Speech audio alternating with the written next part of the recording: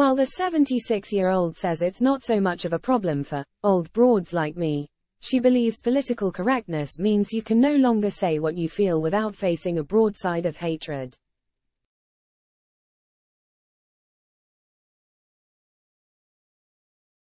Stephanie, who starred in prison drama Tenko before taking a leading role in Dynasty and spin-off The Colbys, spoke to the Sunday Express at the recent Best Heroes Awards in London.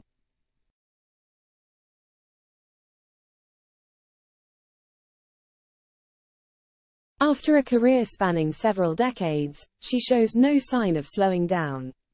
Her new film Grey Matter, based on someone suffering from Alzheimer's, is due for release.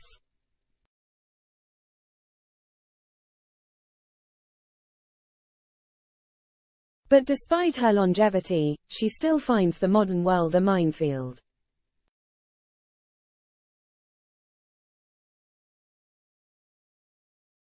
And asked if she believed society had taken political correctness too far, she said, "Yes. I find it very muddling. What I really find difficult is you can't actually express yourself in what you feel without having so many hates come at you, and that everybody's gone undercover."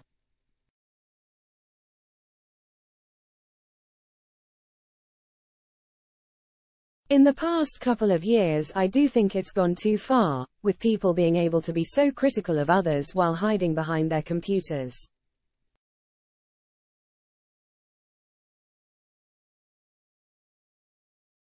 If you, as an open person, want to say something about somebody else, be brave enough to say it.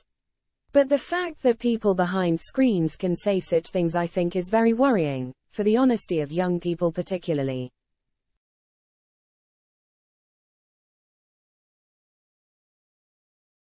She also said she feared younger generations were living in fear of saying the wrong thing.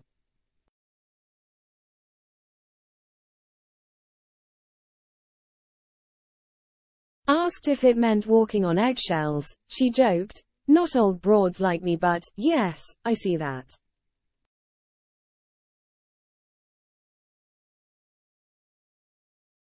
Grey Matter, set for release next year, focuses on a troubled teenager who discovers her grandmother Peg, played by Stephanie, has Alzheimer's.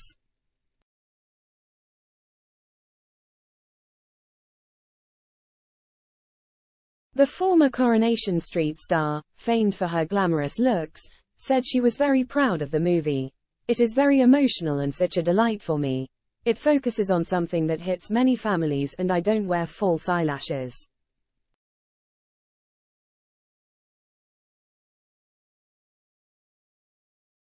She said of the grittier part, "It was such a joy.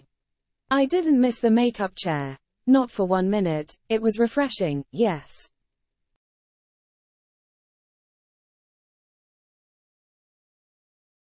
She said the role also proved there is life for older actresses at the highest level of the profession.